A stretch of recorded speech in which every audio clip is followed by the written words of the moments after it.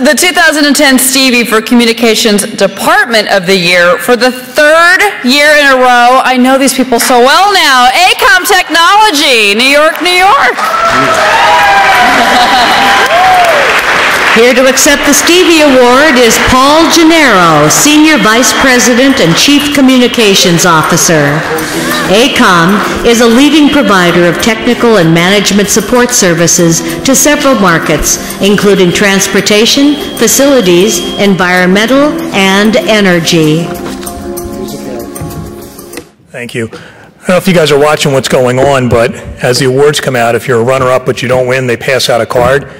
They give us little envelopes. They just gave us an envelope about 10 seconds ago, so I didn't think we won, and it's certainly a nice surprise.